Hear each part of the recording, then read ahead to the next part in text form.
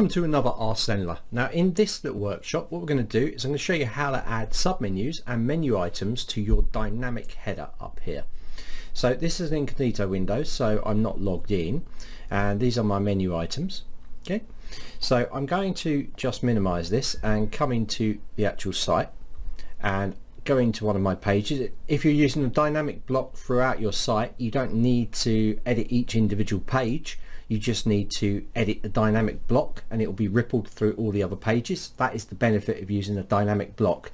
If you have set up your own header menu, you'll need to make sure that you copy that code across to each of the pages so that it actually gets copied right across.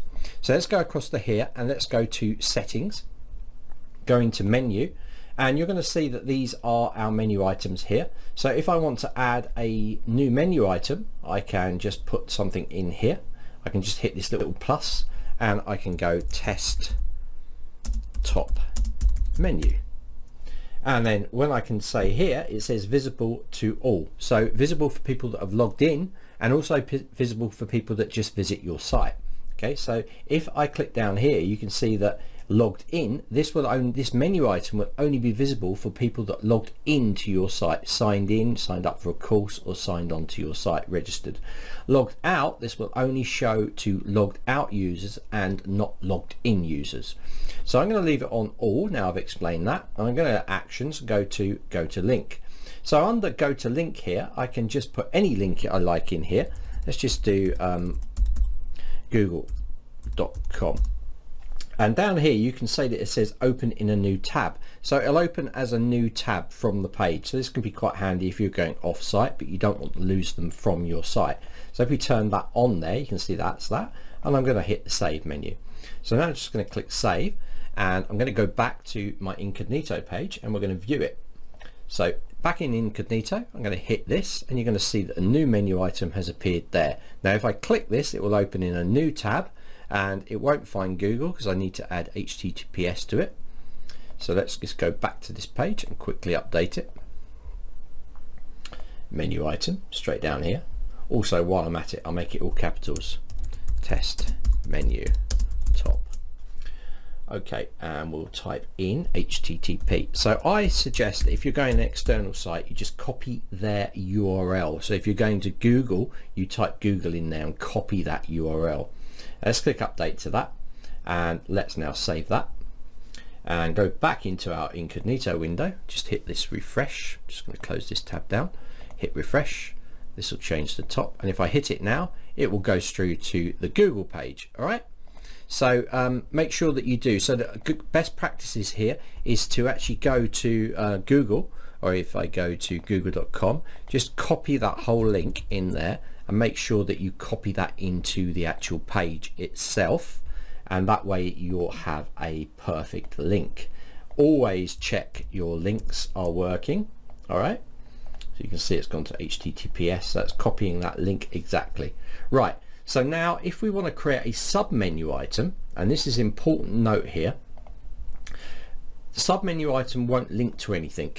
It will just be a holder for everything running underneath. So as soon as I create a sub item, this little link and all this linkage will disappear and it will change to a drop down menu. Now you can select it here already if you want, or you can just let the system do it for you, but you need to bear that in mind. There will not be a link on that top menu. So if I click add sub menu, let's go sub 1. And now we can select an action, go to a link. I'm just going to drop a hash in here just to prove the point to you, and we're going to click save. Okay, so now if I open this one up, you're going to see it's changed to drop down. I've lost that linking to Google. Okay, and that's because it's a top holder for the sub menu. Now I can add lots of sub menus in here, as many as I like, and I can link them to anything I want to in here.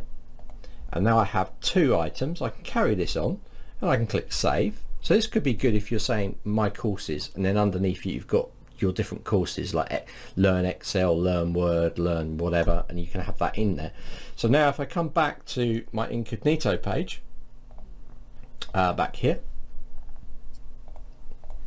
and close that down, just refresh this, you're going to see now we've got a little drop down. So when I click this, you can go to submenu 2, submenu 1, submenu 2, and that's basically how you can create a menu system in there. Now I'm not getting into creating your own header menu up there. You can do that via using blocks. You can add new blocks in here, and you can go and create new headers from these templates, or you can create one yourself, and then you can copy that code that will be generated, and you can paste that code into each of your pages. So I firmly think that if you're going to do your own header menu, you need to check it really well, because when you start pasting it into maybe 20-30 pages and you've made one mistake, you need to go back and copy it into all of the pages. So it can be a real headache. To delete these menu items, it's really easy. We can just come in here, we can just hit this little deletion, little recycle bin here. So we can just get rid of this and get rid of this. Okay, now as a note, if you are doing any kind of going back on yourself using things like the revision history, it will not update with the revision version histories that you go back. It will not update this dynamic header. Okay, so bear that in mind. So don't think that if you come back here you can get it back to how it was, because you won't be able to. And guys, if you think, oh, I'll duplicate this and I'll duplicate this same menu and then I'll change it here, it will change here as well, because they're linked. All right, so be very careful about that. Okay guys, so that's how you can add menu items and submenu items to your main header of your Zenler site.